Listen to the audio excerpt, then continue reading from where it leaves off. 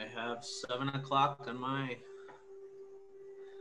phone, so I think we'll call the select board meeting for November 16th, 2020 to order. First thing to do is to approve the agenda. Any changes, or if someone would like to make a motion? I would like to make a brief change to the agenda. It's a small item. With the most recent advent of the Waterbury reader, do we want to again reconsider what our paper of record is? And if we could maybe have a brief discussion of that. Is the reader part of the Times Argus, and is that currently our paper of record? It's from what I understand, it's a joint project between the Waterbury Roundabout and the Times Argus. Okay, we'll throw that as item B in manager's items. Sure. Any other changes? Can I get a motion to approve the agenda with the change?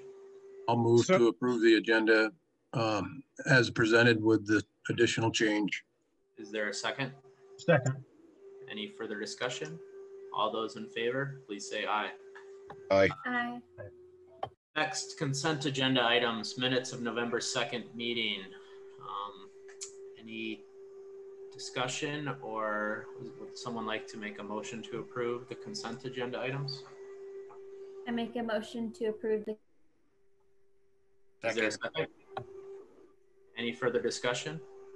Who seconded that? Mike. All those in favor, please say aye. Aye. Aye. Aye. Public, we definitely have some members here. I don't know if anyone would like to speak during this time. Tom and Meg, I'm going to start with Tom and Meg. Your microphone is muted.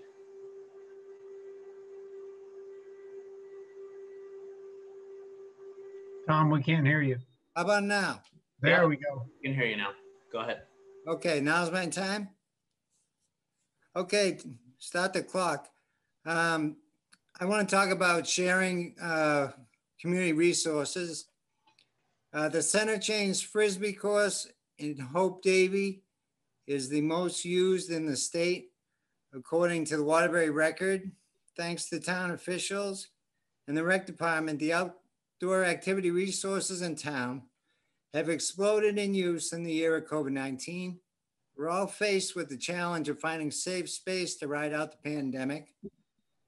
I'd like to discuss sharing resources, in particular the multi-use area, which contains a disc golf course, nature trails for walking and hiking, horseback riding, cross-country skiing and snowshoeing, as stated on town signage by the footbridge. We're all very fortunate to have so many options within a short distance of our homes. I have a couple of particular items. One is oversight of the disc golf course. Who oversees the day-to-day operations of the disc golf course? Is there a formal agreement between the town and any group or individuals? Is there an agreement with the town regarding tree cutting, brush hogging, mowing, and weed whacking on park land? What is the agreement on expansion and placement of new structures, including but not limited to walkways, tee boxes, landscape tiered or staired areas? Now, I'd like to know what the liability coverage is for people doing these activities. And the last point on that is, what's the revenue to the town from course rental, tournaments, and leagues? The second question is, what are the designated hours of operation for the multi-use area and Hope Davy in general? The third question is about community access. And I'd like to know, how will multi-recreational use be promoted and protected for all town residents? And just a suggestion is that maybe a community board or platform would help integrate the diverse parties and interests that make Waterbury great. And that's my statement. Select board. So Tom has put a lot on everyone's plate there, including mine right now. Last week, I can't remember which day it was, Wednesday, Thursday, I received a call from a citizen who had had a bad experience on the disc golf course. She was there simply trying to walk, and some of the people playing on the course, at least according to what she told me, basically tried to tell her that she didn't belong there and were, pretty intimidating in their behavior. I immediately called Nick Nato, the rec director. Nick is on the call here. I can see his name anyway. Nick reached out to the woman who called me, spoke with her, and, clearly both Nick and I told her that there was no reason why she could not walk on the course. As Tom indicated, there are places, there are walking trails there. It is a multi-use area. We encouraged her to, make sure that she was walking, not just across the course while people were playing. You can't do that on a golf course or a disc golf course. So Tom has thrown out a lot of questions. I don't have answers to any of those questions tonight because I heard them right now when you did. Nick is here. I'd like Nick, if you can, just to give the board and the public a little bit of an idea about what we're doing. Certainly, if people are cutting trees and altering the grounds on their own, that's not something that we condone. But Nick, why don't you just at least give the board a little bit of insight as to how much the facility is used and what we try to do to manage it with one rec staff. Yeah, so there wasn't, first off, when I came in a couple years ago, there wasn't an existing MOU, and it was kind of just, this is the froth course, disc golf course. This is the group that maintains it in conjunction with some town support as far as brush hogging in some areas. But back up a little bit, in the spring, there was some issues that were brought up about the cutting of the trees without town permission. So Steve Loschbeets, the town planner, and I took a tour out there and made it very clear with the group. And I think since then there shouldn't have been any more clearing of trees or anything like that. The game plan going forward was to create some signage that I was going to do with my general maintenance budget to just let the public know that there is walking trails. There's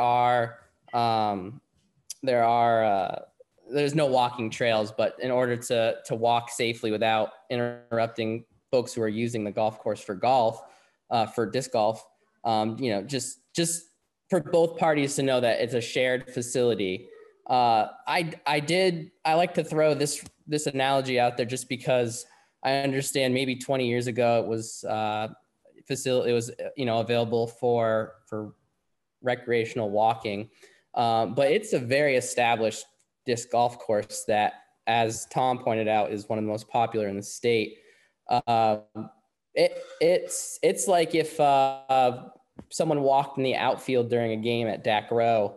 You can walk on the outskirts of the field, but if you walk through it, you're most likely going to upset people who are using that asset for what it is now. That's not to say you can't go walking on it, but it's just to point out that there is a correct way to do it. And hopefully the signage that we're designing this winter will help correct that. It'll also correct, hopefully, the disc golf users' perception that the community isn't allowed out there to walk. Again, a lot of these issues, these questions I'm just hearing tonight too, so I would need to do some research. I reached out last week and got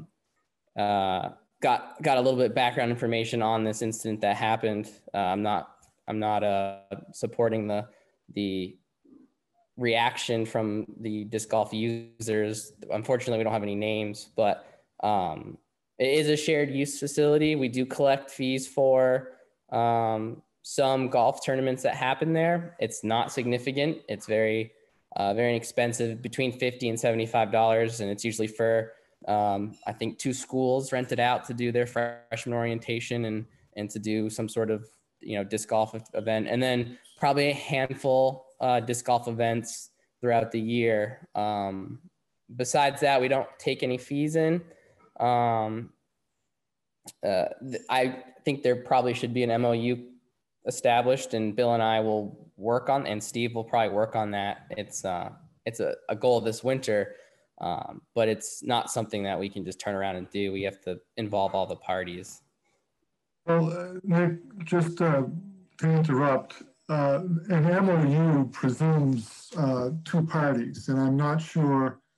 Back when the course was first established, there was a group of people who were from the local area, and they played a lot, and we kind of entered into an agreement with that group. But certainly not everyone that uses the disc golf course is part of any group. You can just show up there and play, right? I mean, you don't.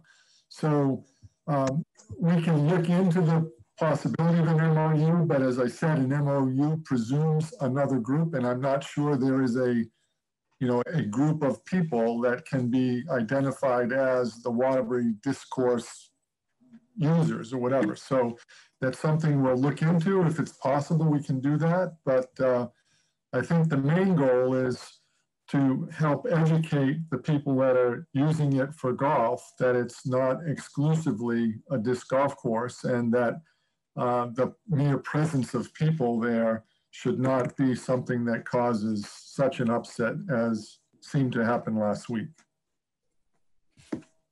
Yeah. Nick, I've got a question.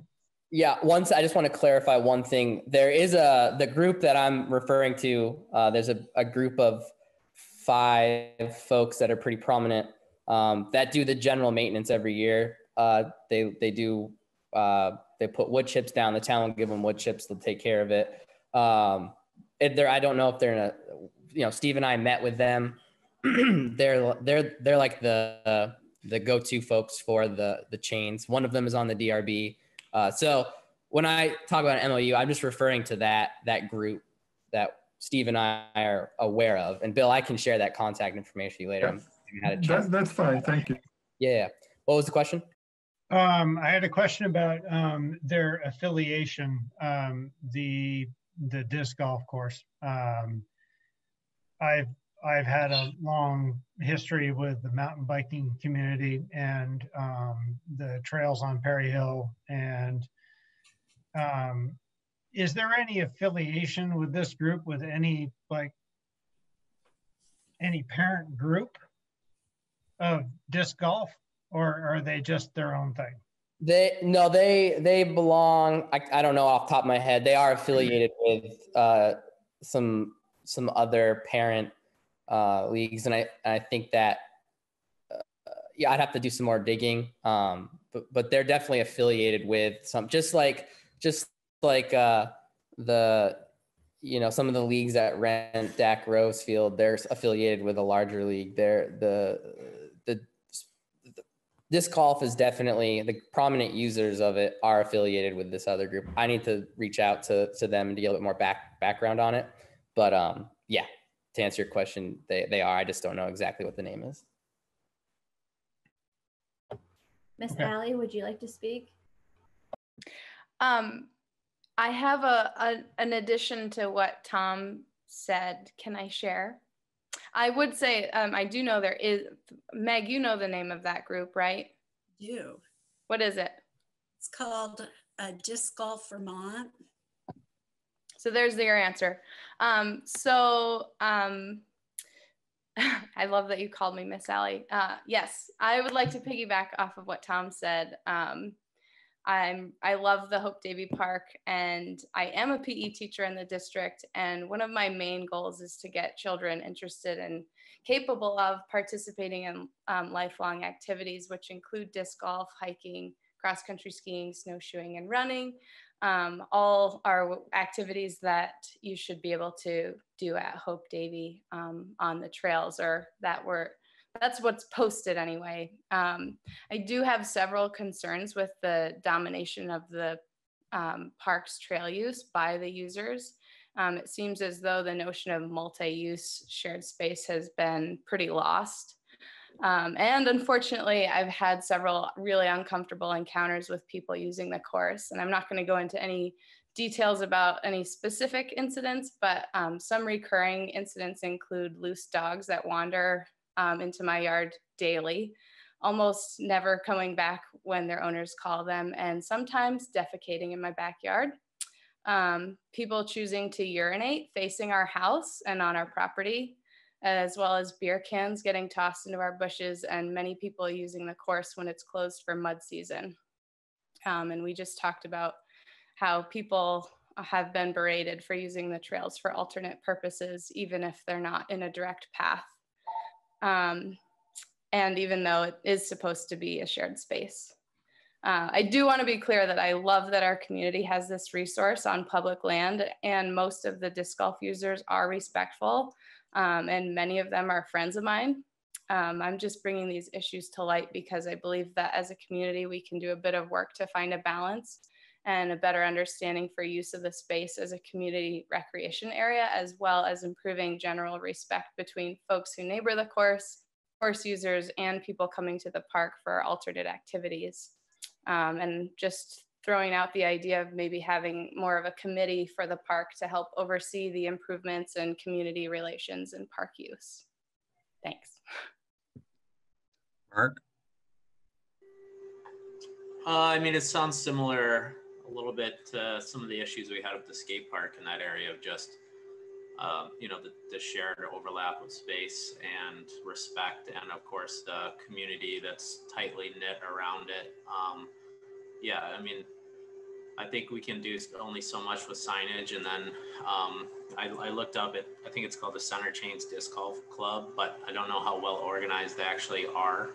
But I am interested in learning more about this and seeing if we can come up with some solutions. I mean, I'm sure there's some things we can do. Otherwise, you know, it's going to come down to, and that's where I'd have a question to Bill on, you know, what would the state police right now respond to when it comes to public urination, that kind of stuff? And is that our suggestion that they should just be calling the state troopers on something like that? And I know no one wants to be that person, yeah. but I mean, that's a challenge, and I think all of the things that we've talked about and heard about are good suggestions. Certainly, upgrading the signs.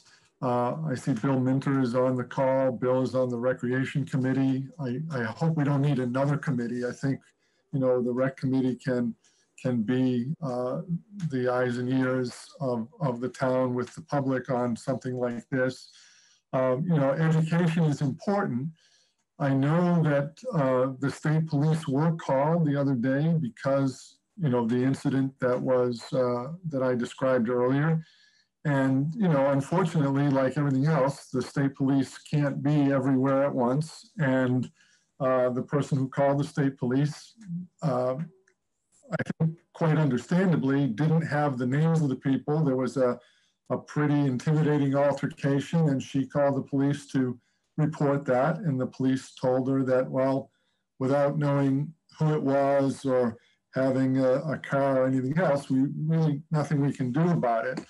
And you know, I'm not advocating necessarily for more recreation staff, but the physical presence of people at the facilities that have some authority is part of the solution to a problem like this. You can have all the signs that you want, and as Ali just said, you know, if 95% of the people are really good people, but you have, you know, 200 people using it, there's 10 people that are problems. And trying to just deal with those 10 people as an individual out there trying to enjoy yourself is intimidating, it's discouraging, and it's exhausting, frankly. So, you know, I think the thing to do now is to, you know, allow staff to make some recommendations. You know, if there's some public urination going on, you know, if you can get their name, you can tell the state police and maybe they can do something about it. Pictures. Well, yeah, if you take a picture, then maybe you're gonna get, Public charged for, shaming. taking a picture. Would hate of to share somebody. them, but they exist. Anyway, we understand your issues, and nobody, I know the select board are concerned about it, and I want all of you to know the staff is concerned about it as well. We'll do what we can. I think Nick and the rec committee can talk about this kind of stuff in terms of what other measures we might take. Public education is the biggest part of it. I also think that being considerate of the people who are playing is part of the deal too. If somebody's getting ready to throw a disc down at a basket, and I'm not suggesting this happened the other day, but if people are playing on the golf course, you shouldn't expect that you can just walk straight across fairway number 5, for example. You've got to give as well. It's a shared use facility, but they have the right to use the facility too. So I think it goes both ways. I would just add to that the public urination and the fecal incidents happening. That just got brought to my attention last week. So it's part of planning in the future. We'll put another portalette. Maybe hopefully we can put it closer to the golf course. Obviously, we can't go out there and police people. Like Ali said, take some pictures. We can post it. We can publicly shame them. But hopefully, maybe what we can do now that we know these issues is work on the actual park itself, and can we provide a facility out there that maybe makes it easier for some of these people to go use it, in conjunction with signage that says, hey, if you need to use the bathroom, please use the portalette. It could cause X, Y, and Z for diseases and whatnot. It's just like Bill said, staff will work on it. We're just getting brought this stuff to our attention. So there's things that we can do certainly next spring to hopefully help start mitigating some of these problems. And the loose dogs are relentless. It's awful. So that's another big one. Well, where are we at with a dog catcher? Bill, you're on muted. And I'll go. Same place we've been at for months. Yeah. We have one. Bill Mintner, do you want to go? Yeah, thanks. So I just want to, as Bill suggested, kind of volunteer the Recreation Committee to work on this issue and to support Nick, but especially to support the attempt to have the various uses of that space be, created in a way that can be compatible. And it's going to be important as we move forward for neighbors to be represented and to show up and represent for bikers, for runners, for all the different participants. I'd like to get together, I'd like to connect with Dave Frothingham and see who is really Waterbury Chains now, and make sure we get that group on board.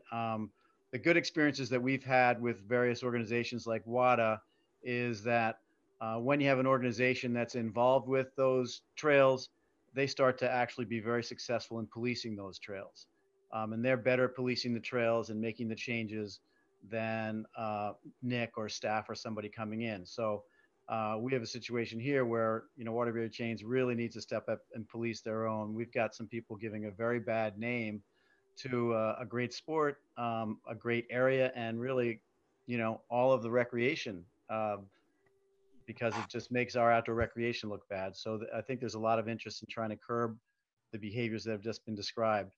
And I'd like to see some folks like Tom and Meg and Allie and some of the golf people and stuff will not wait until spring, but get together sooner than later and see what we can do, going forward to get people together. And I hope I'll get a chance to say it later, but in case I don't, I just want to say, if we do come up with a time to meet, or especially a work day, it'll be very important for you to get involved in picking that day so that you can be sure to show up on that day. Because we've had issues like this throughout the history of the course, and too often the folks who want to represent the community path or other activities on that work day, they show up in very low numbers or don't show up. And we've got, 40 disc golfers working hard to try to build a trail for the community path people, but they're not there to tell them where they want the path. So I think that's going to change. We have more neighbors involved and we'll be able to have a stronger input.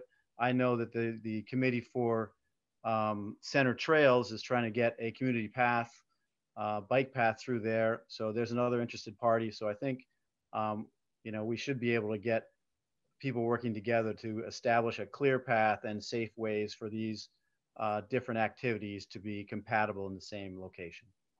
All right, I'm gonna go Nat, then Mike, then Meg, but we do need to move on. But I think we've definitely heard that, we're gonna continue to work on this. And some of those questions, I think about hours of operation, we can do offline and get that information to you and then decide if anyone's doing anything they shouldn't be. Nat, go ahead. So, yeah, thank you, Bill, for your words. So I have been, I moved to Waterbury Center before there was even a disc golf course. And I used to walk my dog through those woods, and there was never a disc golf course there. And so those are all just jogging trails and walking trails, and I snowshoed through there in the winter. And so this whole thing has evolved. But as we know about everything in Waterbury, everything has evolved. The Waterbury trails have evolved. And we know from studies that even though we call them mountain bike trails, half of our users are on foot. So it almost seems to me like this Frisbee golf course, it's something like we ran into when I was with WADA, where we weren't having any problems with conflicts between runners and bikers and hikers. We were having a problem between horses and bikers and horses and walkers, and it almost seems like it's just it's a problem of synergy of the uses. And it's almost become something that is unsustainable in its current state. There are people who want to walk out there. There are people who want to jog out there. And there are people who want to chuck really, really hard discs of rubber. And that's a problem for the walker. So,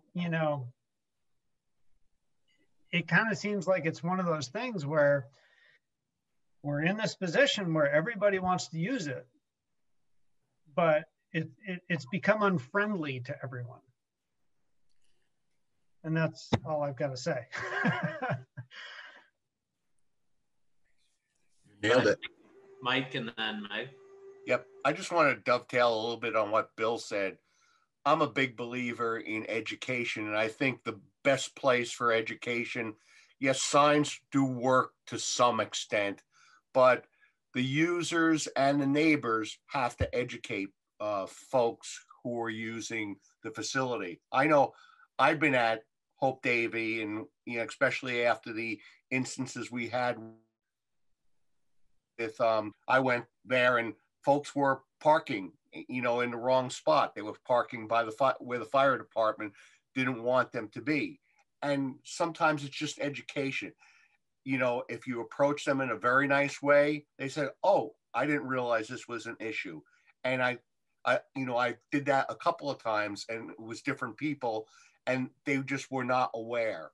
And sometimes it's a matter of, everyone likes to complain, but sometimes it's just a matter of saying, most people are reasonable and they're going to take, I'll do this. It's the few people that will be very belligerent. It's like, no, this is a disc golf. And ultimately, the people who are using it saying, if you're not going to try to obey by the rules, we may not have this disc golf course, and I think that's going to get people to change their behavior.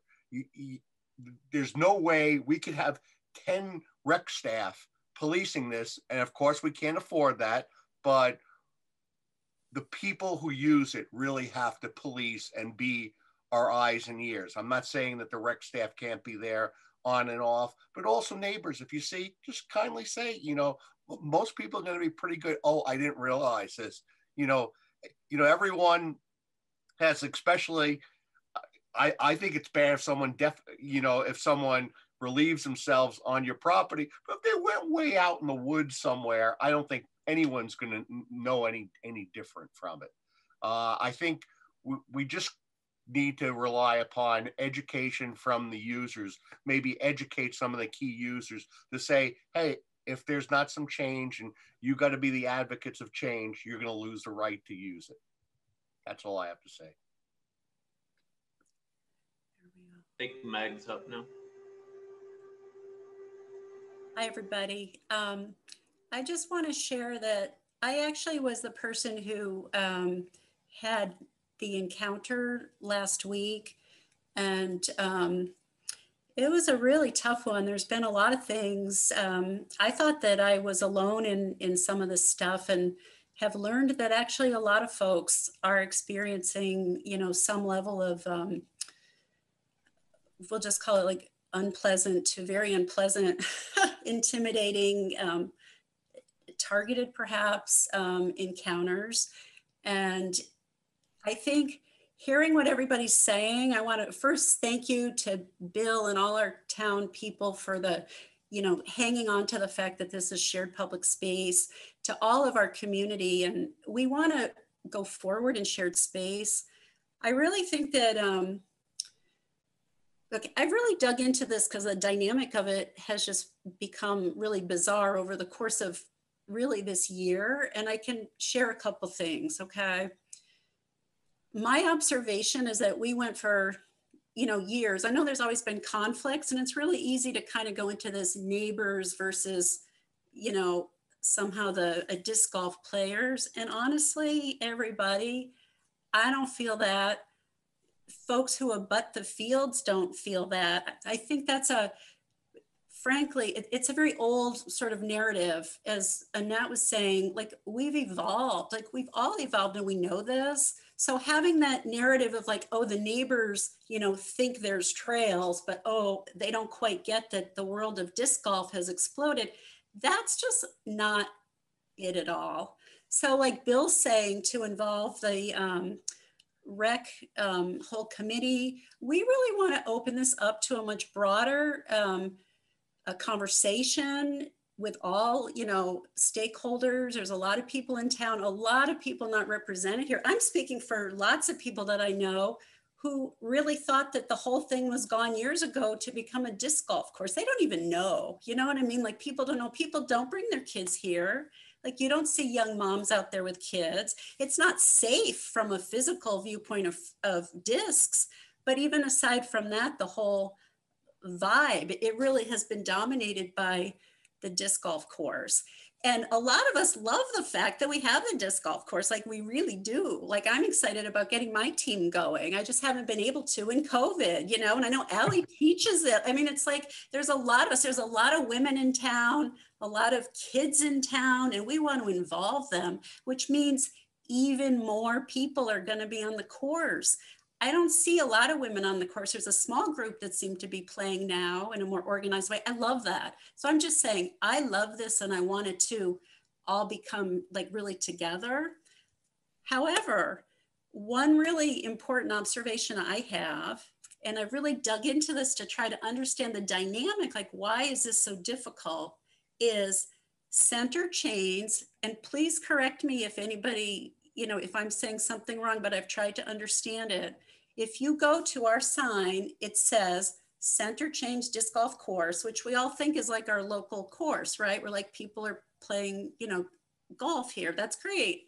But Disc Golf Vermont is actually an organization which is paired with Smuggler's Notch. Like this is not about Waterbury Recreation. This is about a much larger and broader group. I mean, these are like corporate groups and corporations. We even have a corporation that was in town that was called Center Chains Disc Golf. Oh gosh, I lost the name of it. And one of our community members and a person who's involved in our government is like the president of this corporation whose goal is to expand disc golf. And so most recently, when they just had this work day, which just kind of happened, I mean, I guess within the community or whatever, but like the pads, like the things that you throw from, like I don't think me and my team need those. You know what I mean? Like I don't even think the intermediate teams need them. Those pads are for people who are playing professionally. And what I've figured out after trying to put the pieces together, because I'm like, why am I being ordered off, told to leave the course? This is our course. This is a disc golf course. This belongs to us. And it's like, what? Like, this is getting weirder and weirder and weirder. So I dug in, and I might be incorrect, but I think the issue is that we have a lot of players who are playing like in leagues and professionally. We've had leagues running every single week in this park, like for months and months and months. And I mean, maybe there's casual games, there's individual users, like there's mixed use, and there's still people trying to walk, and there's all the people who have given up trying to walk and all that. But we have a very tight-knit community of really, really avid golfers. And they're not just like, oh, this is Waterbury locals enjoying a sport. It's part of Disc Golf Vermont is a corporate entity that's growing disc golf nationally. So my question is, as a community, and I think that we need to open this up really broadly to all stakeholders. Do we have the space and the will to actually host, to have our little local field that we all want to use? And we're going to have like tons of kids out there and tons of women like me, and who even knows? I mean, Tom might even play. You know what I mean? Is there going to be room when there's not even room now? How do you marry the needs of a professional organization? Like some of these folks, I'm sure they play recreation. I thought we had a recreation area, but over the course of many years, I've looked at this, and I'm going to continue to look, and we have lots and lots of questions, and you guys will get them. Why is it that our course is being more and more developed for this one particular entity that isn't even, okay, maybe the guy who's the president of it, who started a nonprofit corporation years ago, like there's a lot of money being transacted. There's a lot of money exchanging hands right in our parking lots. It's like, there's a whole thing that has nothing to do with people who are like, oh, by the way, I'm throwing a disc. Will you, like maybe you didn't know I was throwing. So I think we need a town group. We need to flush this out. It's not about signage, although thank you, Nick, signs are good, and but our signs that we have don't work. Well, I think it again extends the conversation. First of all, you have groups like WADA for the mountain bike group. They're part of a larger group called Nat, correct me if I'm wrong, Vermont Mountain Bike. VEMBA, yeah. VEMBA. So you have these organizations that start to organize, I think, as these smaller areas grow in popularity and they do start to organize, you start to see them associate themselves with more national organizations. And in that specific sport, I think a lot of what you're seeing are these tournaments. I know we do have one of the like higher level players that lives in town. I think at this point, I hear you. I think that it makes sense that Bill's group with Nick and the town start to work on where are we at currently, what are the problems, what can we do in its current form, and then look at a 5-10 years out. Do we need to look at other options? Are we growing too big? Just like the skate park discussion of at some point, does this need to go somewhere else and become, the popularity isn't always a bad thing, but it can also grow outside of the boundary that we built it in. And there's more houses that have now been built right there across from the post office. So I expect that we're going to hear more and more problems there. Allie backs up to it and is having problems. I remember years ago that dog ran into somebody's dog door. I mean, this isn't the first time I've heard about problems. Luckily, I mean, for the amount of use, I've been on the board for, I think, 7 or 8 years now. And this is one of the first conversations I really feel like I remember hearing about concern. So I think that's a good and bad thing. So I think we just need to take it seriously and have our look at the resources we have, see if they can address these issues. If they can't, well, we can address them from there. Allie, go ahead. And then I think This is real quick, I promise. But Mike, you were mentioning about it's important to educate people and speak up in a respectful way. And that's exactly what I've done since I've been there. I think some of you know me. I'm a pretty reasonable, kind, like I approach people in a pretty friendly way. And you'd be really surprised at some of the comments that I get back. I was told, "Oh, I thought this was America," when they were out on the very obviously closed course, when there were signage over the parking lots, over the walking bridge. It was very obviously clear that it was closed, and there were people out there all day, every day still. And I would say, "Hey, you guys, like the course is closed, just letting you guys know." And they're like, "Oh, really? We didn't know." And I'm like, "Well, maybe you should learn to read. I don't know." I didn't say that, but it's like, how more obvious can it be? And I have said, "Hey, your dog's over here. Please leash them if they don't listen." And, you get comments, and I've tried, and I don't want to be like the nasty neighbor that everybody hates. So I've kind of stopped doing that because I really want it to be more of a community worked out problem. I don't want it to just be on me. So. And that's where if you're going to be nice, and you should be nice, is say, hey, if you're not going to try to work with people, work with your neighbors, this ain't going to be available to you. And no one wants to shut the disc golf course down, but if you're going to have bad actors, maybe that might need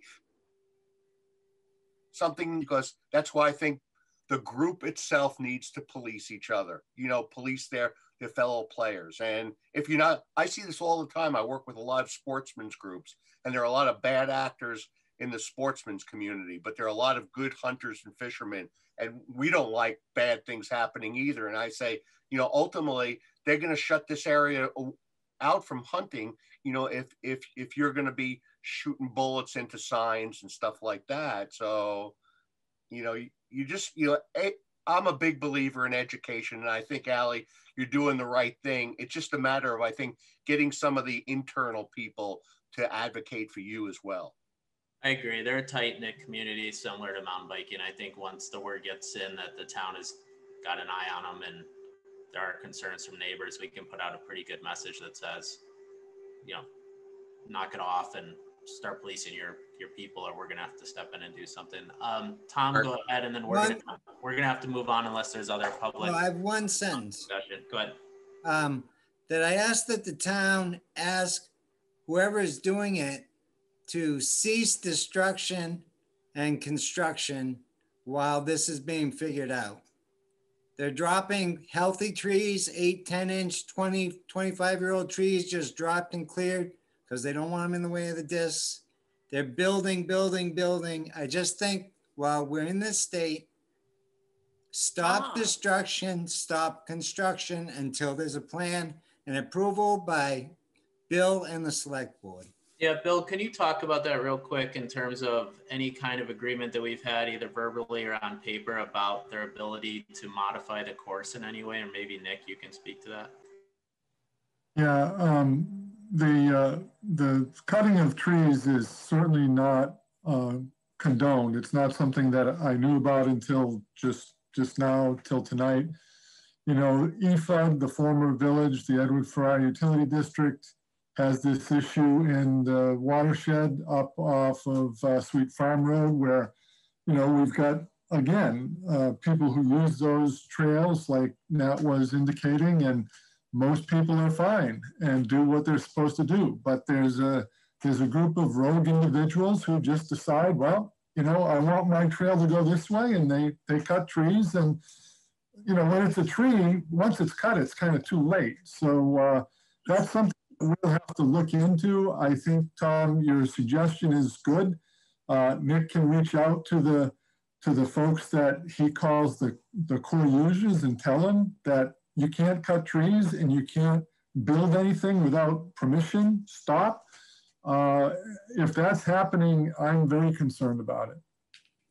Mark, can I ask one question before we jump ship on this? Yep, go ahead, Chris.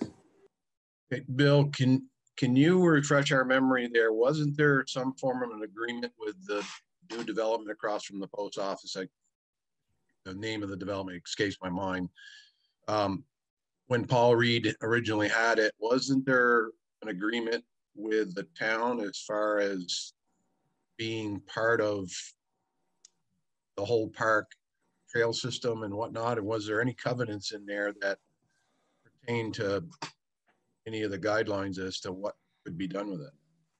Well, at one point, and you know, my memory is not razor sharp on this, but the disc golf course, I think for a time actually spilled over onto private land.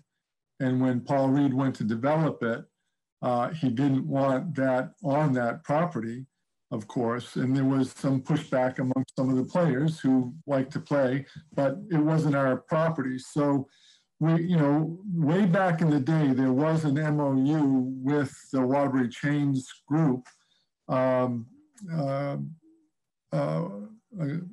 I can remember a couple of the people who were involved then. I'm not sure they still are now. So I think we're at the point where we've shared as much information as we have right now. We're going to have to reach out to this group.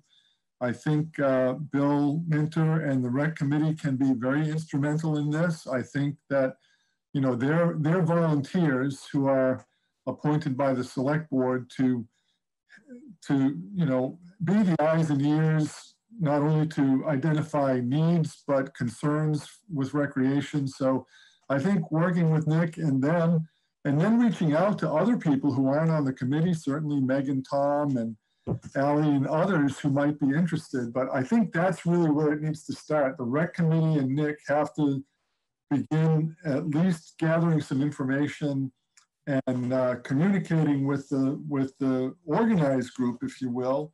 And then, as Mike says, education is good. This is going to take a little bit of time, I think. We're at the end of the season right now. I don't know if they play all winter long or not, but we'll try to get the message out. Every day. Trees, they can't cut trees and they can't disturb the ground. It's not theirs to do that with. And every day. Yeah, and I understand because, you know, it was several years back. It wasn't a disc golfer, but there was a couple people who were going out there to hike, and it was mud season. I happened to be there at the Hope Davey Park, and I met him at the bridge, and I told him, you know, you can't go out there. It's closed because of mud, and you're going to damage the facility, and it's not a place where you can go. And the guy looked at me like I had three heads, and I said, look, the state has closed down, you know, the hiking trails. And he basically said, well, you know, I'm kind of a rule breaker. You know, rules are there, but I'm someone who likes to push the envelope. It's like, yeah, okay. So I understand exactly the kind of people that you're talking about. And it's a small minority of people, but they do really spoil it for everybody. I was just going to say it's the Knolls, and it is not in covenants for them to be to have any right of way through that land. Right. And I would say if any of the neighbors see people cutting or doing any kind of alteration like that, take pictures. Take pictures goes a long way in a court. And if, you know, we should have redress if they're cutting trees on public land. That's just not cool. All right, we're going to move on from this topic. Thank you so much, and we'll continue to make sure this is addressed. Is there anybody else from the public that would like to speak during the public session on another topic?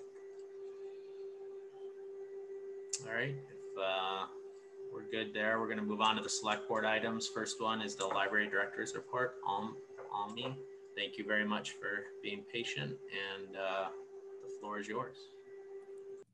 Thank you. Good evening. So we're gonna transition from outdoors to indoors to talk about the library. The members of the select board probably received a document from me through Carla that had just a little timeline about what the library's been doing for since March. So for the benefit of some of you who are probably didn't receive that, I'll just mention really quickly, we closed on March 18th, which was the same day the schools closed. And we began virtual youth programming April 9th, virtual adult programming May 13th. We started our curbside service on May 19th. We had a summer reading program June, July, and August. We started a walk-in service on a limited basis on July 15th. On August 11th, interlibrary loans were able to resume. And on November 2nd, just a couple weeks ago, we expanded our hours. And then just to give you an update on a timeline situation, with the governor's new orders and the spike of cases in Washington County, we made the decision to close to in-person service starting last Saturday. So all of our hours are once again returned to curbside for who knows how long. So I wanted to just give you kind of an overview of the situation with libraries and COVID. I'm going to share my screen. I have a few slides to show you as I talk. So let me.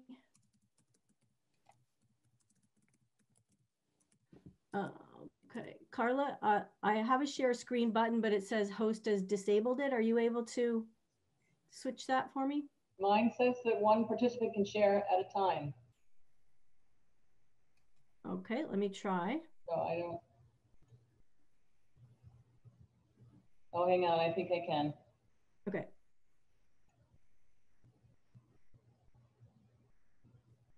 Give it a shot.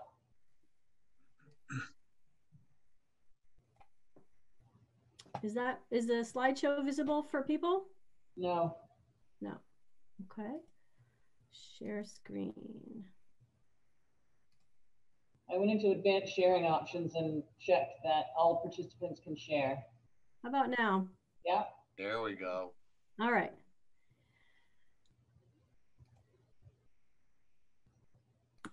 Okay.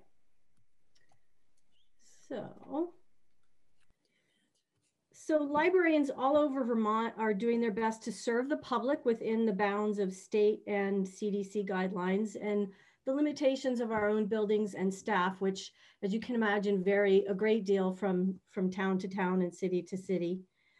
Here in Waterbury, we are so fortunate to have a modern building with plenty of windows, a good ventilation system, and space to accommodate people indoors.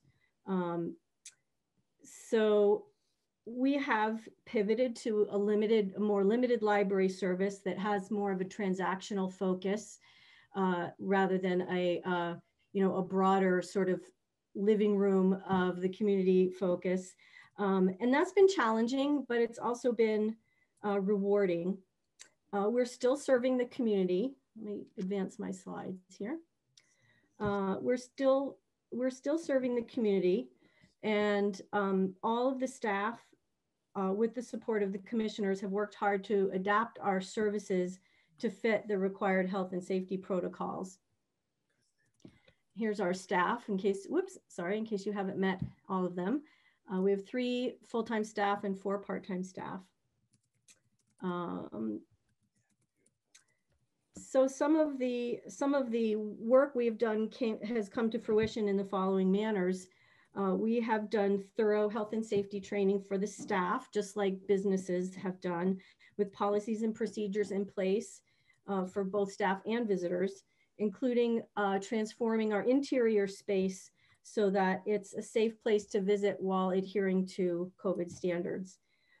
We have taken the lead on the Waterbury Cares program, which matches volunteers with neighbors who need assistance with things like grocery shopping, prescription pickup, connecting them with Meals on Wheels, check-ins, and other things as well. We have been an outlet for masks, first from Makersphere in the early days, which was fabulous. And now the ones from the town received from the state, and that's ongoing. People are still taking masks. We transitioned to virtual programming, and many of them seem to be providing a nice sense of continuity and community, despite the fact that people sometimes are weary of Zoom meetings. We started a YouTube channel where we post a lot of our programs recordings so that people can watch them at their leisure. We have also instituted some outside programming with safety protocols in place, of course. Things like the story walk that we had in the garden all summer long, community poetry walk, which was really fun, musical munchkins, a Halloween program, and we are planning to participate in some way in Winterfest as well. And we have been quarantining our materials that are returned to us after being in patrons' hands and patrons' homes. According to the most up-to-date information that we have, there are some studies that have happened through some federal agencies about the viability of the virus on materials. So we're following that very closely. We are offering tech help by phone and email. This is one of our newer staff people on the left there, Kyle. He's our tech librarian. We've also beefed up all the information and resources available on our website, including some really nice resources for families who are either homeschooling or schooling at home. And we also, especially in the first few months, we shifted a lot of our materials budget into more digital content, ebooks and downloadable audiobooks, so that people could access that. And you may have seen on the second page of the document that I sent through Carla that our digital material use, as was the case with many libraries across the country, really skyrocketed during that time. We have been guiding many people via phone and email through the process to access all of our digital materials. From the very beginning, we've been answering our phones 6 days a week for our full pre-COVID hours, fielding thousands of questions about accessing digital resources and other things. And more recently, just since we were able to have some in-person contact in July, especially, it's been great to be able to restart our work with some of our community partners like the Food Shelf and the Winter Clothing Drive, and be able to offer those things at the library. In October, our physical circulation bounced back to about 66% compared to October of last year. And our total circulation, meaning physical and digital items, reached 82% of what it was in October 2019. Interlibrary loans have rebounded up to towards more normal volume at about 77% last month. We registered 13 new patrons in October. 8 were Waterbury taxpayers and 5 were non-residents. And between March 18th and October 31st, we registered 86 new patrons at the library. So during times of economic distress, public libraries become an even more important resource for the community. In the 2007 to 2010 Great Recession, public libraries, and this is a national statistic, saw about a 25% increase in use. And this represents everything from families and senior citizens sort of tightening their belts by borrowing rather than buying, to job seekers filling out online applications, to folks getting help with unemployment claims, and then attending all the free programs and much more. We have been doing our part in Waterbury to try to reduce 2020 spending by implementing layoffs at the beginning of this, reducing staff hours, especially in the first few months, several months, along with the other town employees who did likewise, voluntary pay cuts, reducing line items in the budget, and trying to be very conservative with our spending. We've had a lot of positive response and appreciation expressed by the taxpayers for being open, which is gratifying, and we are pleased to be serving the community despite the challenges of operating during the pandemic. And I invite you to stop in and visit and get a card if you don't already have one. like our Facebook page, sign up for our newsletter, and help us spread the word that despite the fact that, like all businesses now, it looks a little different, but the library is open for business. And I want to thank you for giving me some time on your agenda and for your attention. And I'm happy to answer or try to answer any questions that you might have. Thank you very much. Yeah, I'm in a similar problem with public facing, and I appreciate you guys figuring out how to continue to serve the public in a safe way. Does anyone have any questions for Almi? Katie, go ahead. So I know you guys talked about doing a book pickup where people can request books and then come and pick them up at your location.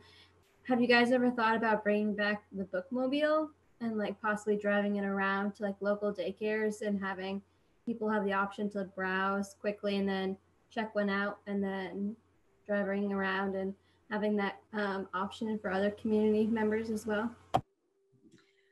Bookmobiles are great. I have fond memories of one in my town when I was growing up. They are very expensive. I think there's only a handful of them in the whole state of Vermont because they're very expensive to purchase, get set up as a bookmobile, and then to run it.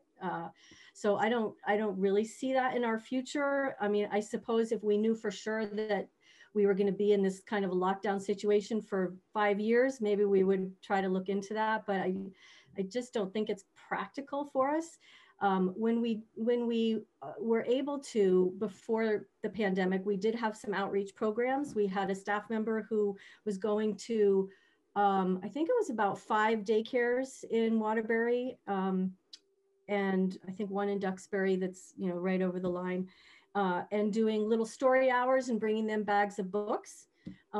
So we did, and we also provided a home delivery for people who were shut in for one reason or another, whether they'd had surgery and they were recovering, or they didn't have a car, or whatever the situation was.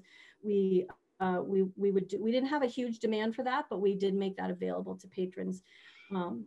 So I hope that helps answer your question. And nice to meet you, Katie. Anyone else? Well, thank you very much for giving us an update. You're welcome. Thank you for your time. You're welcome. I think I will bow out for the rest of the meeting. So take care, everybody. Thanks, Almi. Good night. Bill, I think you're probably going to take this, discuss property tax delinquencies. Yes. So I sent out a memo this afternoon just to update the board on where we are with regard to tax collection and to kind of re-engage the discussion that the select board has had a couple times during the course of the pandemic about penalty or interest on unpaid bills. So as I said at the beginning of the meeting, I got tied up on a different meeting. I'm home right now. I don't have any of my information with me. I can remember in round numbers though. So in 2019, we had about 155 taxpayers that did not pay as of the due date. And our collection rate was just slightly less than 98% last year. We had a 2.15% delinquency rate. So out of the $15 million that we billed last year, we had collected all but about, and here's, you know, just from memory, about $340,000 or so. You have that number in front of you if you have my memo.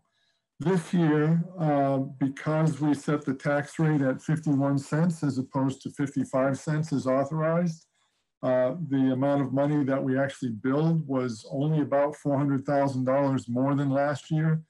Initially, it was supposed to be about $725,000 more, but we set the tax rate lower, figuring that a goodly number of people would have difficulty paying. So this year, the delinquency rate was 4.8%. We have about 2.3 times more outstanding on the day after tax collection date this year than we did last year. So well over $700,000 still remains unpaid as of 4:30 on Friday afternoon. The number of taxpayers that are delinquent is actually slightly less than it was last year. I think it's about 140 or something like that. But I did quickly compare the lists, and there are about 47 people or taxpayers, because some of the taxpayers are businesses. There's about 47 of the delinquent taxpayers who are on both lists. So that means there's about 95 people on this year's list that weren't on last year's list. And I'm not suggesting that they all never have been on the list before, but you know, it's hard to extrapolate the reasons why folks are late. But the fact that it's significantly higher, you know, more than 2 times higher, indicates to me that this is, COVID has to be a big player in this situation. So the normal course of action is if you didn't pay your taxes by 4:30 on Friday, we would impose the penalty and the interest that the voters approved at town meeting, which is an 8% penalty and 1% interest for every month or thereof between now and the end of the year. And then beginning on January 1st, it goes up to 1.5%. I had Karen Petrovich, the tax clerk today. We didn't push the on the, you know, push the switch to add the penalty and interest to those outstanding bills right now, because I needed to have this conversation with you folks first. As I indicated in the memo, we do have the capability of allowing taxpayers to pay by credit card. We have over 2,000 taxpayers. 30 of them chose to pay by credit card. And that's not a high percentage. And I didn't compare to last year how many paid by credit card. But my guess is that at least some of those 30 used the credit card to pay their taxes on Friday to avoid a 9% immediate hit. In order to pay by credit card, they have to pay a service fee of 3%. So Mark in his business, he probably eats the cost of you know, that transaction on credit cards and just puts it through, and he takes a couple percent hit on it. The town does not do that for any of the credit cards transactions that we allow. So the credit card companies that we work with have a means by which to put what they call a courtesy fee on there. So the people who are paying by credit card are actually absorbing that 3% cost. So if somebody has a $1,000 tax bill, they're paying $30 extra to pay by credit card. So with that information, you know, I kind of think about it a little bit and say, well, a couple of months ago, I had kind of indicated maybe we should not charge penalty and interest at all. We don't charge penalty and interest at all. The people who paid by credit card paid 3% more. If they didn't do that and you waive the penalty and interest, they would be better off than they are now. We don't have an easy way to reimburse or refund that 3% fee because that fee was not paid to us. So if we decided to not charge penalty and interest and wanted to be fair to the people who paid by credit card, would have to make that payment back to them, and frankly would be using tax money to repay them because we didn't collect that 3% fee. So I've thought about this a lot since Friday, but I haven't really talked to anybody except staff. So you see my recommendation there is perhaps it would be best to say, let's charge a 4% penalty. The legislature gave the select board the authority this year and this year alone to change what the taxpayers voted at town meeting. So it's within your authority to do that. If you charge 4%, kind of rewards the people that chose to pay by credit card last week, just not to be late. They paid 3%.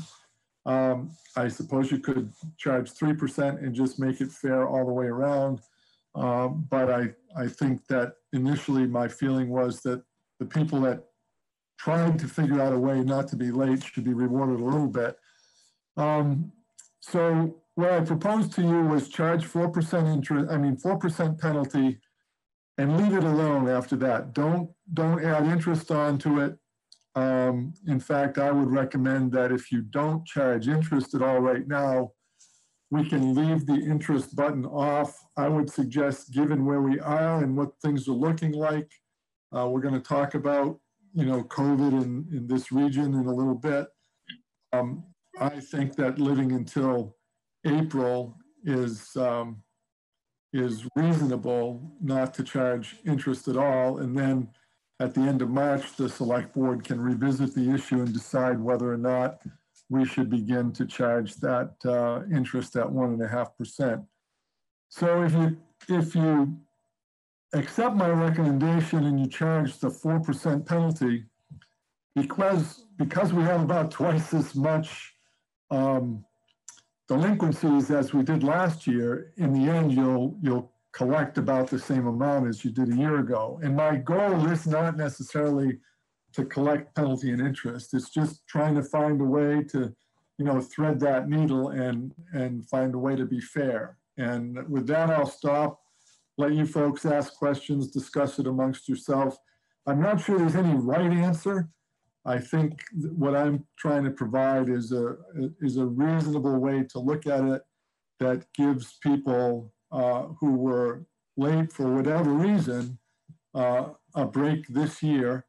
Some people, as I said, the usual suspects, and every town has people that don't pay just because they don't feel like paying or they can't be bothered. There's no way that we can go through the list and say, oh, you should charge that one 8% and charge this one 4%. Don't charge that one anything. So anyway, I'll stop talking and let you folks ask questions or discuss this amongst yourself. I have an idea, but I don't know if anyone else has any feedback before I kind of step in. I think it might surprise some that I feel for the people that are impacted by COVID, but there's certain people that maybe, this isn't necessarily a COVID impact. It's a decision or a mistake that we've penalized at 8% in the past. And Bill, I think you alluded to it at the end of your comment that you don't think there's a way that we could create something that basically created the discount that you're talking about, but through an ask. There's nothing more than you saying your payment is late because you're affected by COVID, and we could say no problem and cut that penalty in half, but not necessarily cut it straight across the board for everybody. If you think that's too hard to manage, then that's my only comment there. Yeah, I really don't think that that's feasible. There are some people, if you ask them, they're just gonna say yes because they think it's a way to get some mercy.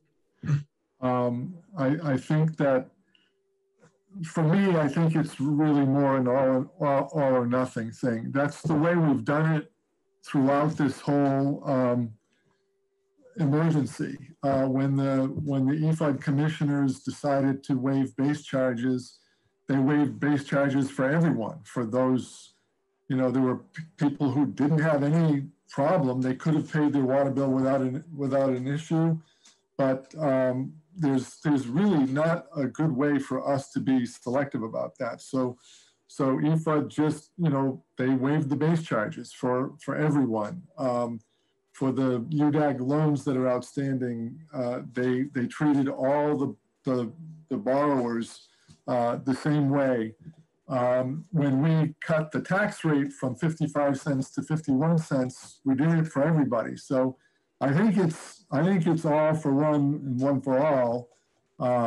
And I just don't think there's a way that we can be the arbiter of who's impacted by COVID. What does being impacted by COVID really mean? You know, so I don't think that's feasible. Mike, good. Bill, I read your memo. I kind of agree with it 100%. But I'm also, it's funny, Mark almost parroted my thoughts. I hate to reward people who just, hey, I didn't get around to it. And I know it may not be, maybe that's just my own personal opinion. You know, I had 1 year that I couldn't get, you know, I usually pay my taxes on the due date. I hate paying any early. And I wound up running into traffic, getting back from the Northeast Kingdom because of construction. And I had to, you know, I just ate the cost. I hated because I paid the next day, but you do it. I hate to reward people who just are tardy. And I don't know if there's, I kind of agree with Mark, but if it's going to be a really all or nothing, I'm probably would lean more to saying, let's just, you know, waive the penalties down to the amount that you proposed, the 4%. Yeah, I mean, I really don't think, and you know, Karen's on the line, and I'm not going to ask her to speak, but putting staff in the position to hear somebody's story or having to decide whether this one merits being forgiven and that one doesn't, that's very difficult to do. Can't you just charging the penalty is never easy. Charging the penalty is never easy. And what I always tell people is, look, this is not my company. This is the taxpayers' money. We've got to treat everybody equally. And the easiest way to do that is to say, you're late. Late means late, and the penalty applies. Now, you know, if we had gotten to today and I saw that it was, you know, delinquencies were 10, 15% higher than they were last year, well, you know, I think, you know, 2.3 times, you know, more than twice as much outstanding. I have a hard time that people are just saying, well, I'm gonna gamble and not pay my taxes because I think the town is going to forgive it. I mean, that's a lot of gambling. $400,000 more than last year. To me, it seems like, you know, to me, it signals that there are people hurting out there. So that's how I looked at it. But Bill, the number's lower, so that's got to be some major, like a couple of large properties that must have been short. Well, right? Because there's a couple of large properties. There's no question about that. But you know, see, I don't want staff to be an arbiter. I understand what their problem is, but even something, you have a little form. My delinquency was caused by COVID. They sign it, done. Don't have to, you know, and that's kind of in their conscience that if they sign that they're saying it's due to COVID, it's a done deal. But if they can in good conscience sign that, I have no problem charging someone the full amount. Chris, go ahead. I've probably got too many comments and questions here. Obviously, paying property taxes is probably one of the least exciting things that people have to deal with during the course of the year when it comes to their finances. Between 2019, 2020, we were talking about 300 and, oh, where's the figure here? The difference is 424 versus 419. So we're talking about. No, it's the difference is 419, Chris. Right. It was 300 and something last year and 700 something. I'm sorry, you're right. So I was looking at the two that's, yeah, that's irrelevant at this point. So I didn't quite understand. you said in the last 2 years that the delinquencies were 47 each, correct? No, what I said. Number of taxpayers delinquent both years was 47. What you got? Yeah, so there's 95 new people on this list. There's 95 people on the list this year that weren't on the delinquent list last year. There were 155 people on the delinquent list a year ago. Less people this year. You know, I was surprised at that. That was a surprise. But when you look at the two lists, there's 47 that were delinquent last year and 47 that were delinquent this year. There's 95 new people between this year and last year. I'm not saying they were never on there before. And I want to make clear, I'm not advocating for reducing this penalty. We've talked about it a number of times during the year. And, you know, when I looked at it, I said, well, especially because there were people that used the credit cards to pay, even though it was a small number, I feel they need to get some consideration. If you folks decide, you know what, we've done a lot already for COVID. We've cut the tax rate by 4 cents. You know, EFA has done things. If you decide that you're going to just leave it as the voters authorize, I don't have any heartburn about that. I'm just trying to present some information to you. If there's an inclination on the board that we need to do something more than that, what I'm suggesting is 4%.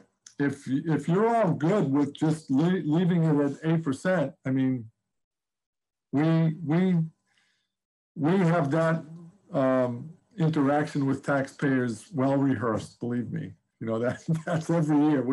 There's going to be, no matter whether it's 4% or 8%, if it's more than nothing, there will be somebody who gets pretty hot under the collar with Karen and me, and you know, that's just life. So we're not worried about that. We just want to be consistent. That's all.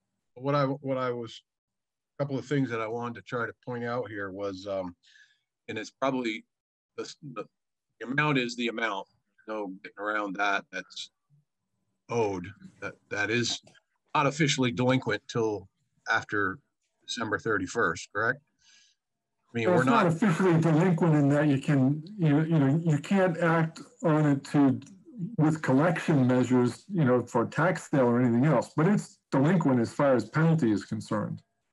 So does it make sense to, what I don't want is for the people that, regardless whether they paid by credit card, regardless whether they gave up their vacation so that they could come up with the extra money because they're strapped from COVID issues or whatever, that paid on time and didn't use a credit card.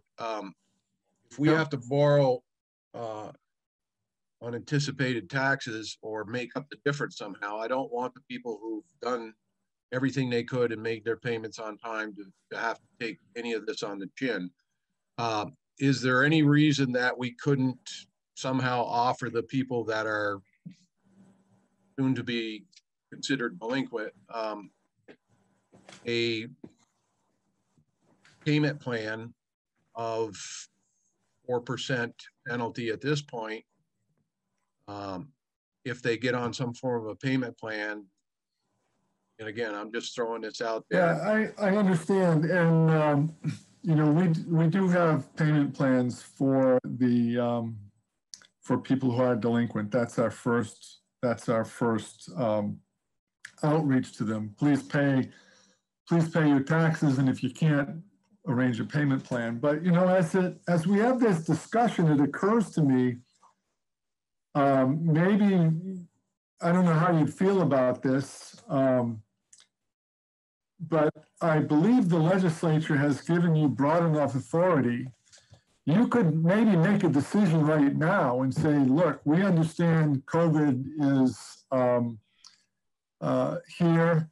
We understand that it's been tough for people. We will extend the deadline for paying taxes without penalty until December 31st. Now, you know, there's a bunch of people every single year. You know, there was one pretty large taxpayer that I know that sent their tax bill, you know, certified mail. So we had to sign for it. they didn't put it in the mail until Thursday, and we didn't get it until today. But if you made a decision and publicized it, look, we're going to give a grace period this year, you know, one time only. If you still have outstanding taxes, you have until December 31st or December 30th, whatever the, you know, the last Friday of the month is, or something in December. Pay it by then and all bets are off. No penalty, no interest. And then on December 1st, I mean on January 1st, impose the 8% penalty. So I think you do have the ability to be proactive. And one of the reasons why we didn't decide earlier to make a change in the delinquent penalty was because you folks said, you know, you don't want to advertise that to you know, then people say, well, there's no hurry, then I don't have to pay.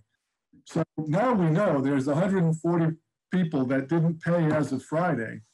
So I think it might be worth considering to just say, we're going to give those 140 people a break until the end of December. And if you can't pay by then, we're real sorry, but we're going to have to impose the penalty. But I would still do it all or nothing. I appreciate Mike's deciding to say, you know, if they sign a form, I'd rather not do that, but that's just me. So what about bills? What about delinquencies prior to 2000 and to this year? I mean, are you going to waive those penalties? Are you suggesting we waive those too, or not? No. I mean, so that's just giving bad actors you're right. You know, the amount of outstanding taxes that were due before 2020 are very low now. I mean, by the time we got to February, they were down to like $90,000. Karen might know off the top of her head, but I think it's in the, you know, tens of thousands of dollars range now that are still outstanding. But those prior years have already had the penalty imposed on them, and the interest has accrued to date. Now, it's not possible to shut the interest off. I think if you shut the interest off, it shuts it off for the whole system. Give those people a break for a couple of months, I don't think that's going to be a killing matter, but I think you can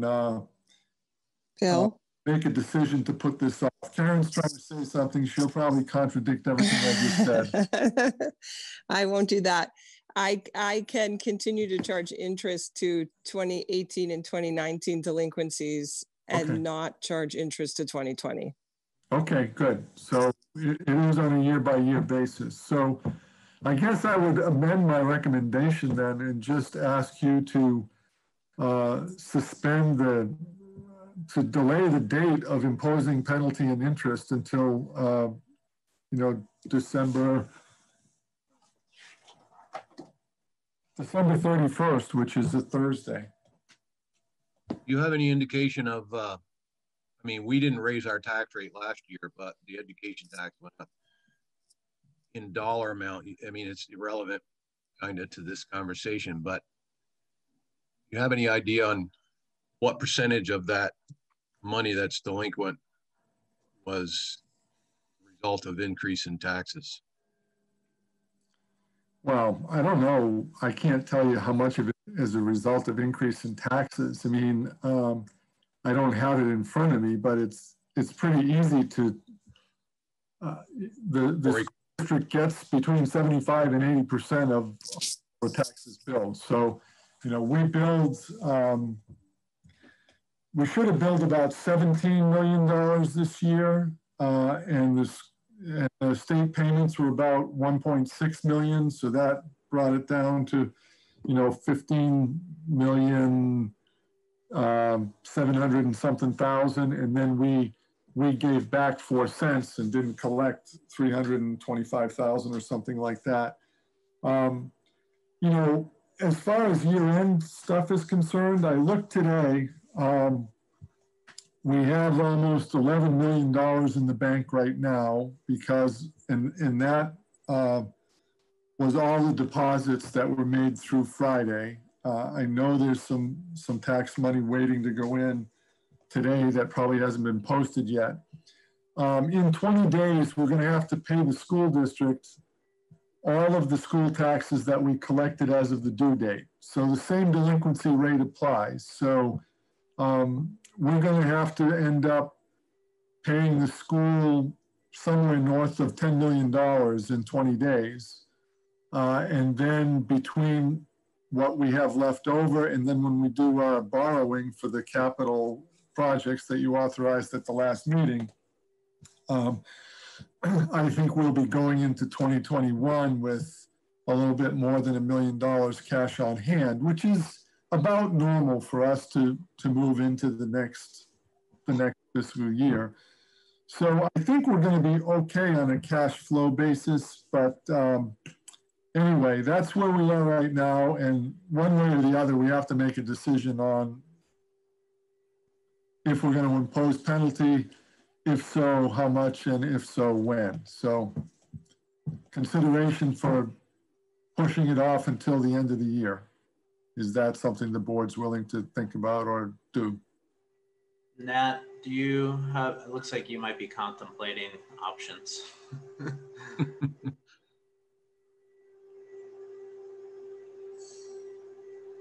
I haven't fully formed my thoughts yet. Yeah, no worries. Yeah, I mean, I think in the end of the day, I want to make sure we're offering some kind of relief for people that are impacted by COVID. You know, delaying the penalty lets, you know, the people that it wasn't COVID related avoid a penalty. But if that means that it gives people time, I think I would probably be supportive of the second recommendation, which I want to make sure is clear is after the December date, it goes to 8% and 1%. Is that what's being suggested? Well, that's your choice. So I think that you can do what you want. I think pushing it off until the end of December makes good sense, especially because there's some speculation that people might be kind of wondering or figuring that we're going to delay it. And unless so you can make a motion that just puts off the penalty to the end of December and it's the 8%. It would have to go to 1.5%, I think, right away in January. Well, Were you saying you had a concern that some people may have paid on time via credit card because of the timing and there's a 3% cost to them that if we do this December push, we don't pick, you know, basically it potentially forced them to spend an extra 3%, where if we did the 4%, your original recommendation, maybe those specific people wouldn't feel as, you know, hurt by the decision to extend it after the date, and then they wouldn't have been forced to pay with a credit card. And I don't think we want to be in the business of refunding credit card fees. I think that is potentially a big mistake. So yeah, I don't want to do that either.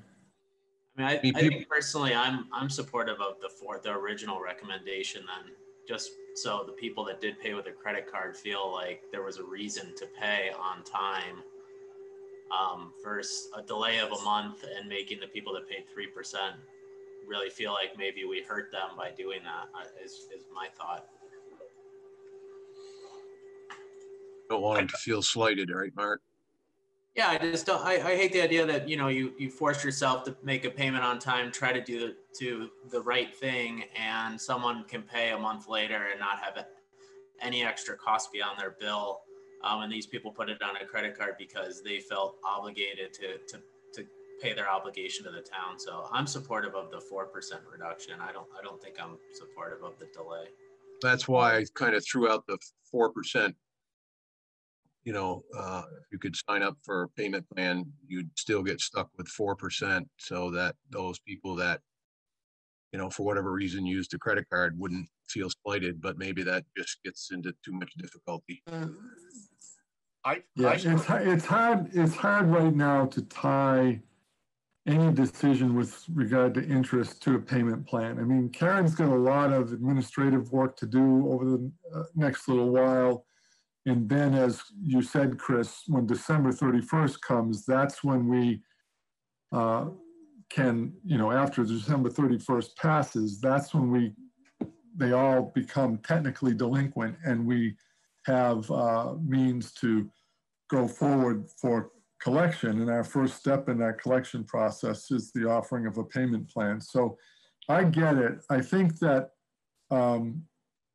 if the board is leaning towards keeping the deadline and making it 4%, I think that's a reasonable compromise. And I think that it will take the wind out of the sails of some of the people who might want to complain, because it's usually 9%, the people that we're opening mail today and tomorrow.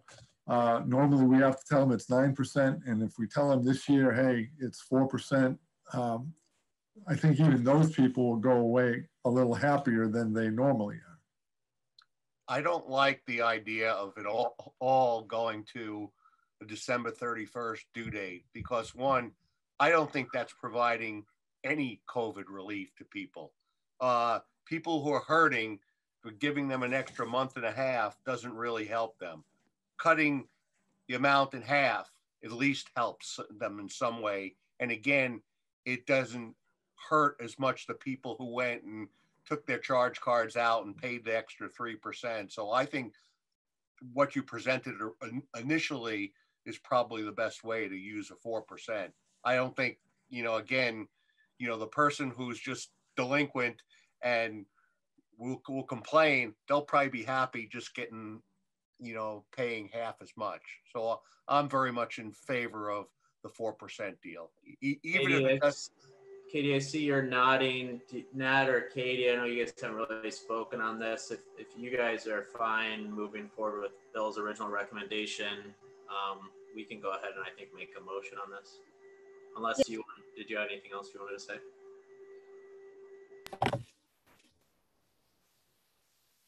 Am I talking? Okay. You muted yourself again, Katie. I was going to say I am in support of Bill's original recommendation, and I'm good to call the question.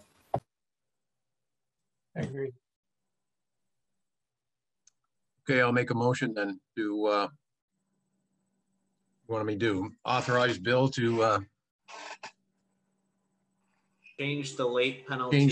Change the late fee percentage from 8% to 4% with no penalty in it or no interest until the first of the year. For 2020 only. And I had one other question. Are you going to make the interest until the first of the year?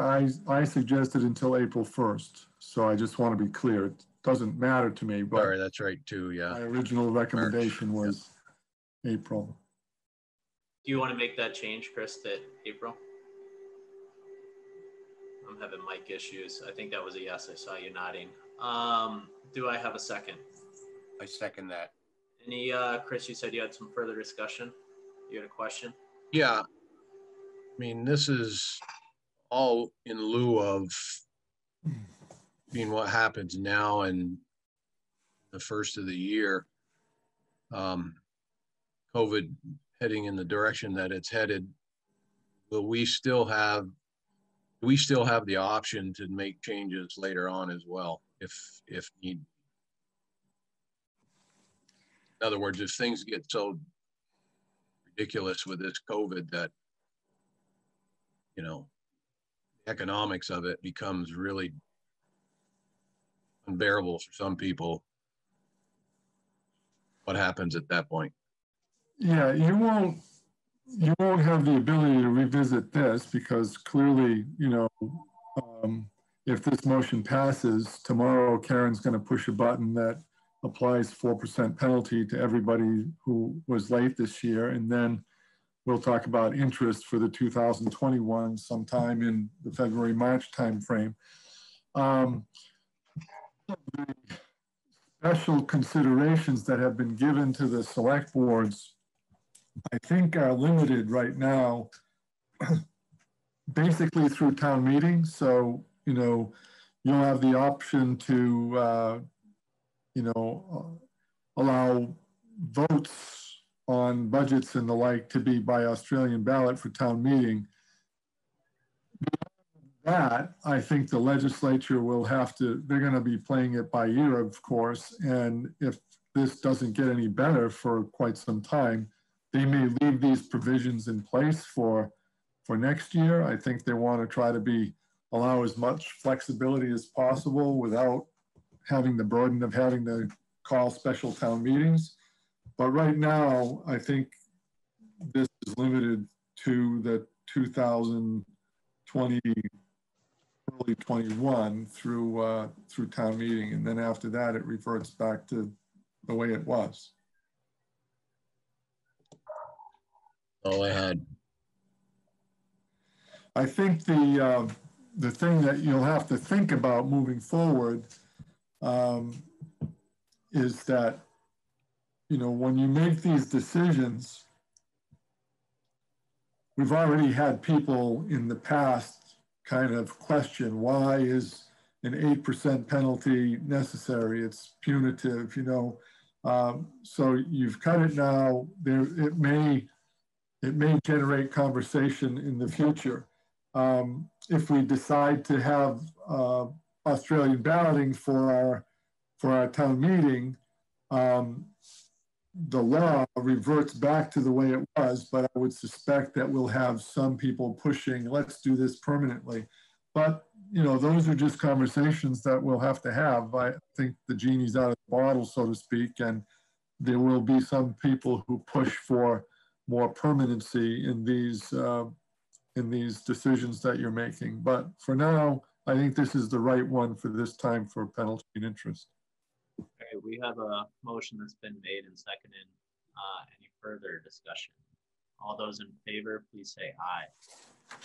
Aye. Aye. Okay, great. Thank you. Thank you. Just as an aside, I just have a comment to make.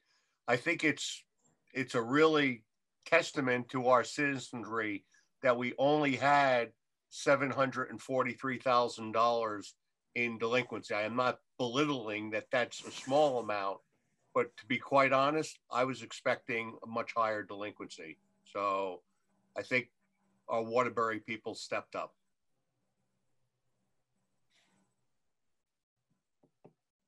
And Bill, we're going to move to manager's items.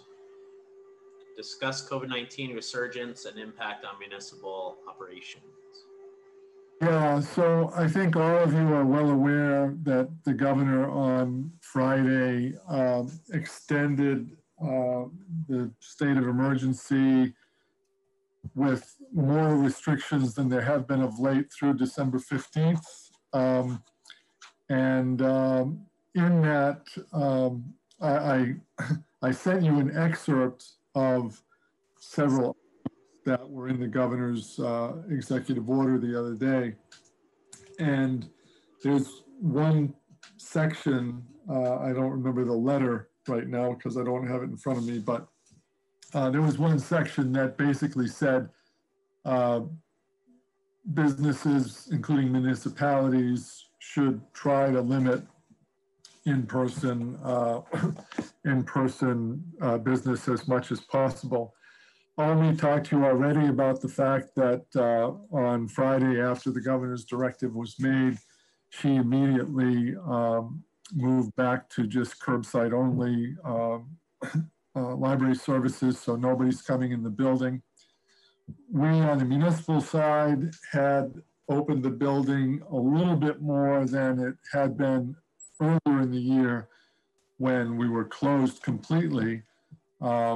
Except for staff. We have been allowing appointment only visits into the municipal building. I'm thinking based on a Zoom meeting that I had at 6:30 tonight, at 6 o'clock tonight, right before this meeting, that I think we're probably gonna revert for the time being to the building is just closed to the public. I'm going to have a staff meeting tomorrow. I'll work with staff, and as many people as practicable will be asked to work from home. I'm not planning to lay anybody off right now. you know, that would be a difficult thing to do and still provide the services that we need.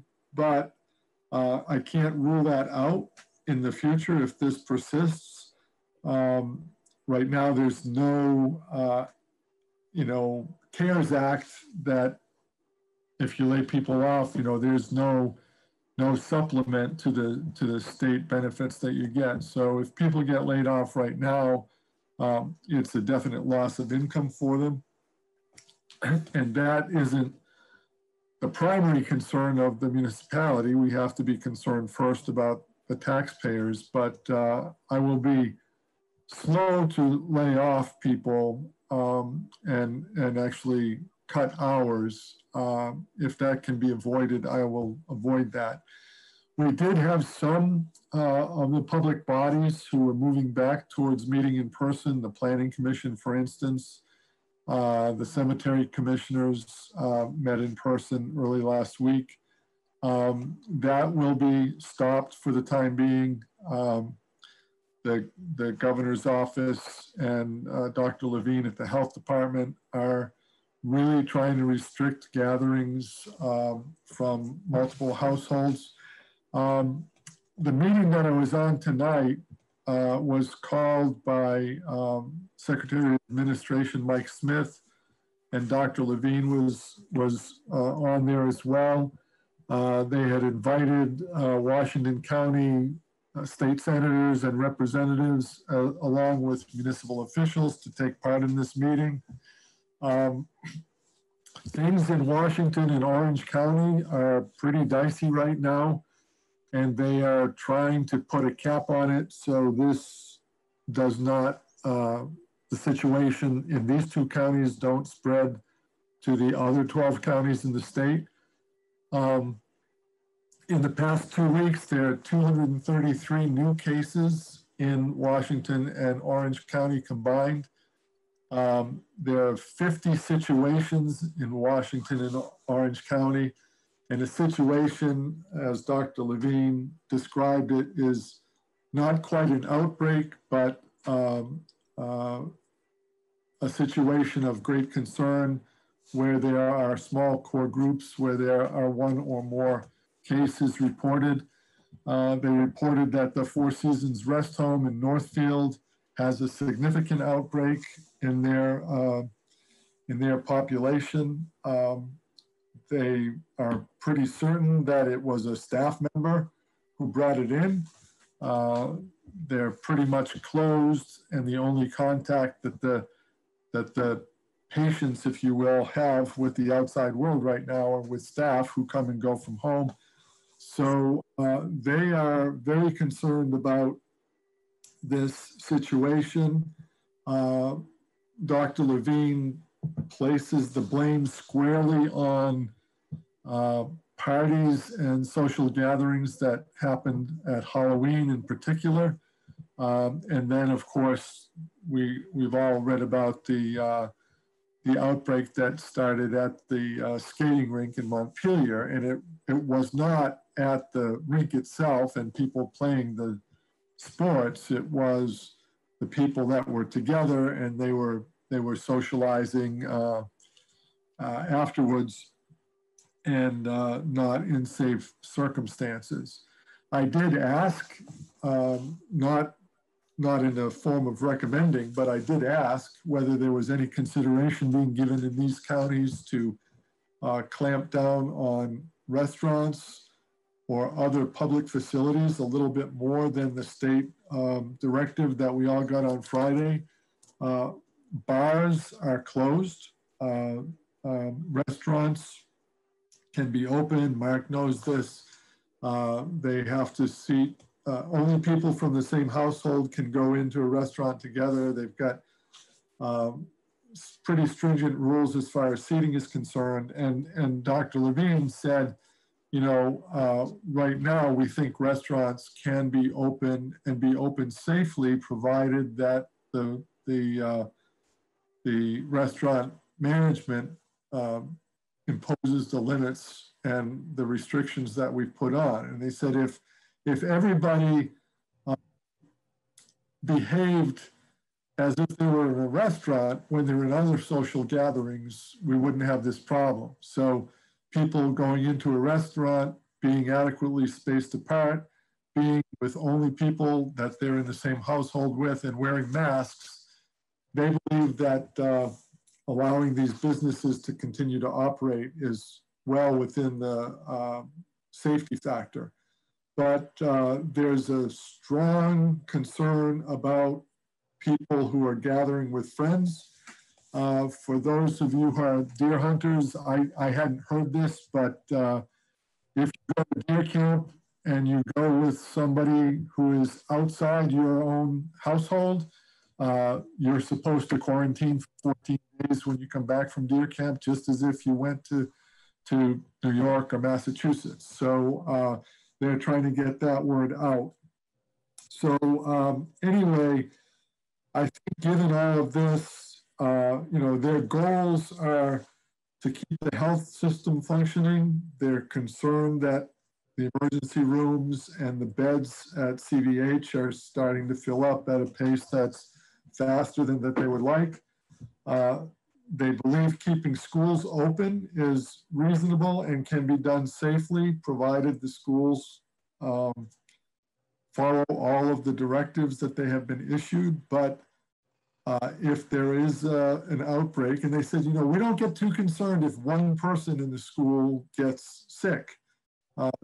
They're told to go home and quarantine, unlike a few weeks ago when one person from a school got sick. They just had that person quarantined. The rest of their family was able to kind of come and go as they pleased.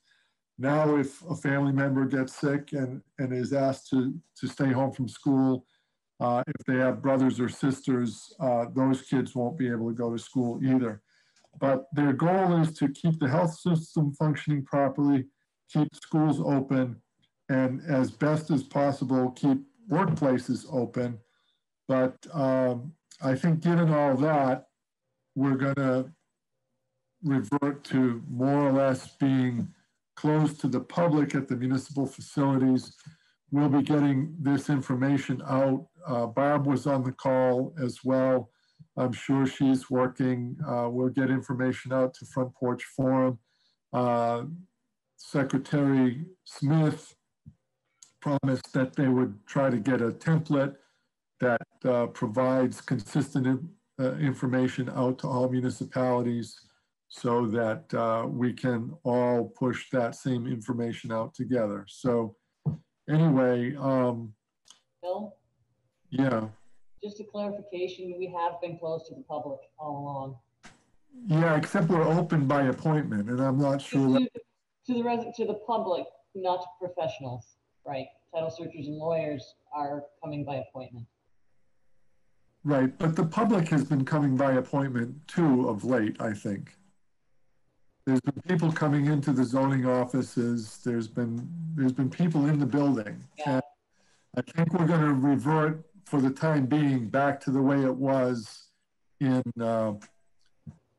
April and May is what I'm saying. So are you saying we won't be? They're asking us to do this for a couple of weeks. You know, hopefully this doesn't have to extend for months and months, but you know, probably between now and the middle of December. Are you saying we won't be taking any appointments? I don't know yet, Carla. Okay, I'm just wanting to understand. And I'm not sure everyone saw, but I did check and it's on municipal site, but the COVID pop-up that's now in town, right. Waterbury ambulance is set up. Yeah, the Dr. Levine indicated that they are working now to get 14 permanent new permanent testing sites up. The Waterbury site is one of them. The Waterbury site is not an on-demand site. You do need an appointment to go there. But they're trying to make testing much more accessible throughout the state and these two counties in particular right now. So, you know, I'll keep you posted as best as possible, but I think that for the foreseeable future, we're going to have to continue to meet by Zoom when we meet. I was hoping that maybe by this time we would be back meeting together, but that's not going to be the case for another couple of weeks anyway. Katie? I don't know if you have the answer to this or even an inkling. I know neighboring towns and their highway departments, if things keep going negatively, they're looking at rearranging highway department schedules and possibly like cutting back on help. Is this something that you've been thinking of, if it's a possibility? Because with winter, we can't really cut back, 20 hours, say if there's a major snowstorm or something like that. So just wondering if that's on your radar. Yeah, nothing definitive yet, Katie. I did talk to Bill Woodruff, the Public Works Director, on Friday, just to start thinking about what we might have to do. For the time being, we're leaving things as they are in the Public Works departments. We'll be encouraging them to spend as little time together as possible. We're moving pretty much past the time of year where there's lots of activities where, they're building something or working on maintaining a project where they have to be working shoulder to shoulder.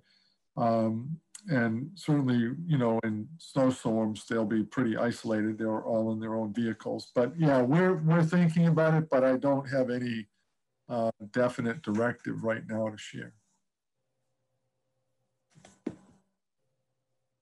All right, any other questions on this topic, or we'll move to, can someone remind me what the addition was? I didn't write it down. Mike, I think you had added. Yeah, just out of curiosity, because we're now starting to receive the Waterbury reader. I almost said record, but that's in the past. As our local, she has the paper in front of us. I'm looking at that being, that's going to be the most read source of information in town, other than, the Valley paper is a good paper. They've been doing a yeoman's job. The Times Argus really doesn't cover that heavily Waterbury, but I think, Bill, they're our paper of record technically, right? Yeah, the Times Argus is our paper of record right now. Lisa is on the call.